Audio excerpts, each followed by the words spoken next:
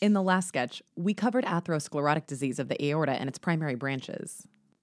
Let's expand our horizons a bit and take a look at more distal branches of the arterial tree. Blockages can occur way out here too, leading to some classic signs and symptoms that should be immediately recognizable on exam. Now, I gotta warn you, it's gonna get dirty.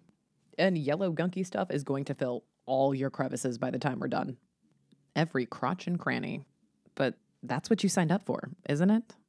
I mean, why just exercise when you can get exercise while avoiding electric shock, trudging through ice baths, and wading in pools of muddy water most likely rife with Campylobacter?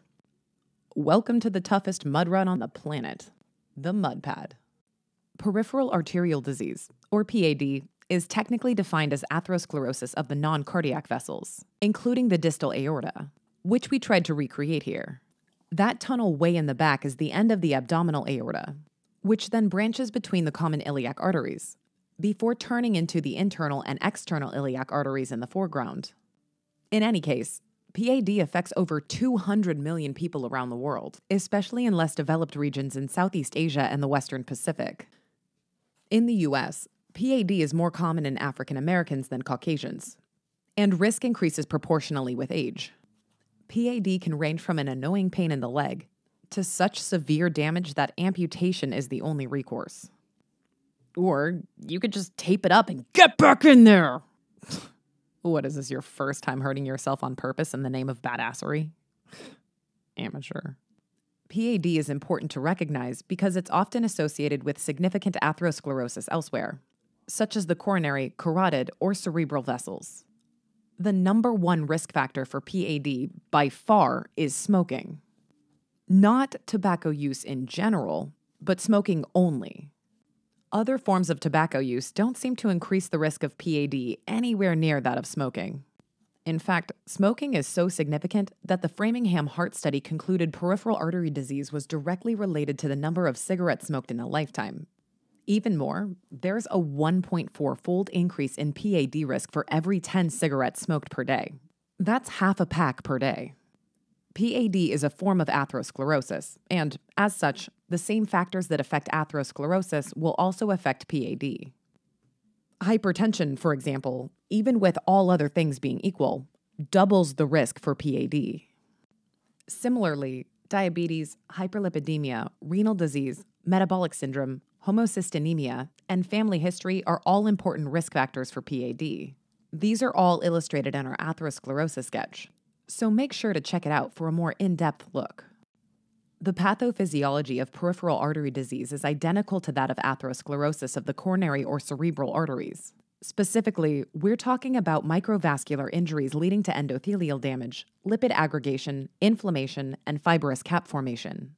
While peripheral arterial disease can technically affect any peripheral artery, the vast majority of cases occur in the lower extremities, in the distal aorta, iliac, femoral, tibial, and fibular arteries. And out of all of these areas, the number one location of atheromas is the superficial femoral artery, which we've illustrated to the left. See that band of metal clamped over our external iliac tunnel? Once the external iliac passes underneath the inguinal ligament, it's officially called the femoral artery. And popping out of the distal femoral is a participant representing the next branch, the superficial femoral. I mean, I don't want to call him superficial, but look at that well-coiffed hair. This is a mud run, son. You're doing it wrong. Lesions in these peripheral arteries may be isolated to one particular vessel, but are more commonly diffuse and bilateral, with multiple vessels and areas affected.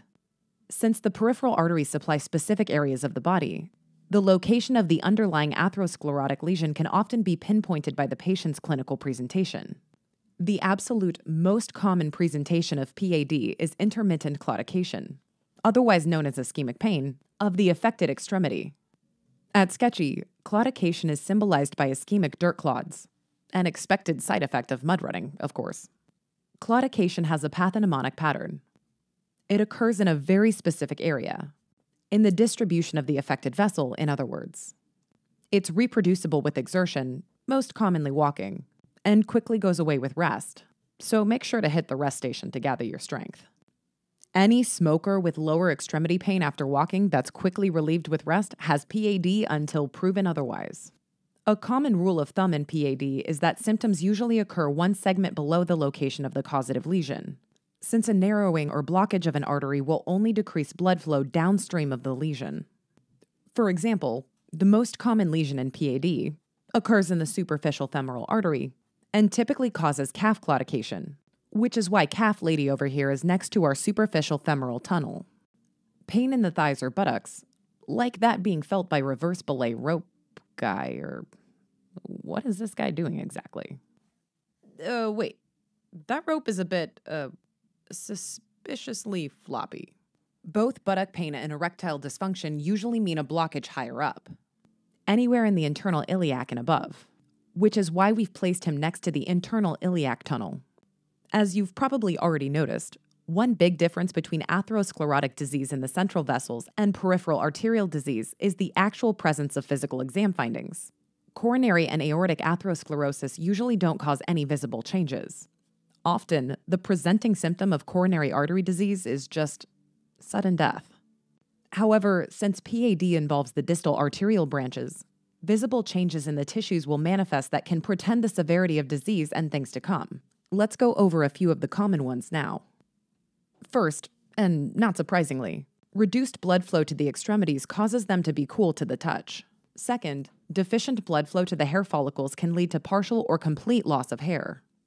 Since the skin is the most distal organ perfused by the peripheral arteries, it's uniquely prone to ischemia. As a result, arterial ulcers are one of the toughest sequelae of PAD to treat. Ischemic skin ulcers often form on the lateral ankle or pressure points, such as the heel or where ill-fitting shoes rub. And on this dude, we've placed the ulcer on the lateral ankle area of his shoe, all the way through. These lesions usually have a punched-out look with well-defined margins and often extend deeply, sometimes all the way to the underlying muscle or bone. Since the area is deficient of blood flow, the lesions usually don't bleed or show any signs of granulation tissue, which would indicate a normal healing process. There can also be acute limb-threatening ischemia in PAD. Acute limb ischemia can either occur as a result of proximal atherothrombotic plaques breaking off and getting lodged in a smaller artery downstream, depicted by these embolic ice cubes being scattered around, or from rupture and thrombosis of an atheroma that was originally located right inside the affected artery, hence the ruptured thrombotic hay bale obstacle in the foreground. Acute limb ischemia can be devastating, requiring amputation of the gangrenous limb if the symptoms last long enough. Luckily, acute limb ischemia has a convenient mnemonic for remembering the symptoms: the 6 Ps. Pain, even at rest, pallor, pulselessness, paralysis, poikilothermia, and paresthesia. While the first 4 are pretty self-explanatory, poikilothermia is just a fancy schmancy, oh, look at me, I read books and do my own taxes term that means inability to regulate body temperature. Specifically in this case, we're talking about hypothermia from lack of blood flow. Paresthesia refers to neurosymptoms, including tingling, numbness, or burning. They're all embodied by the leg trapped in ice. I mean, that's gotta be painful. Definitely some pallor under there. Paralysis? Check. And poikilothermia? Looks a bit nippy to me. To top it off, paresthesias are represented by her malfunctioning electronic fitness tracker. Acute limb ischemia is an emergency. Without quick action, the ischemic limb can quickly turn necrotic and gangrenous, ultimately leaving amputation as the only option. It's usually treated with a combination of anticoagulation and endovascular intervention to remove the clog in the pipe. PAD is often diagnosed by comparing the blood pressure in the upper extremities to the same measurements in the lower extremities. To do this, blood pressure is taken at both ankles and in both arms. And in this scene, it's represented by 4 sweatbands, 2 on the arms and 2 on the legs. The systolic blood pressure in both ankles is then divided by the systolic pressure in the arm, giving you the ankle brachial index.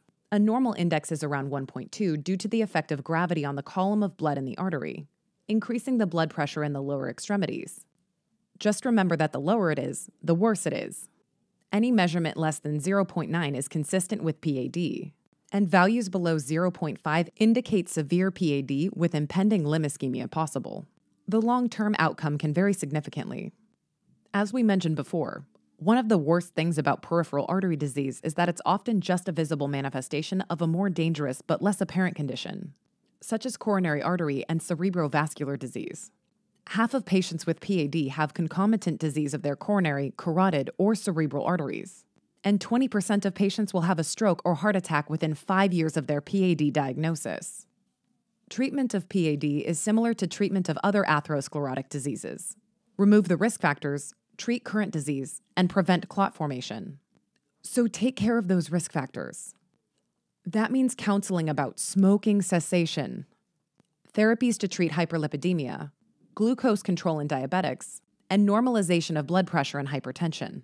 Similar to what you might do in coronary or cerebrovascular disease, antiplatelet therapy with aspirin is usually indicated in combination with cilostazol, a phosphodiesterase inhibitor that helps reduce the symptoms of peripheral artery disease. Check out our SketchyPharm antiplatelet sketch for more info on the aspirin umpire and cilostazol lost and found.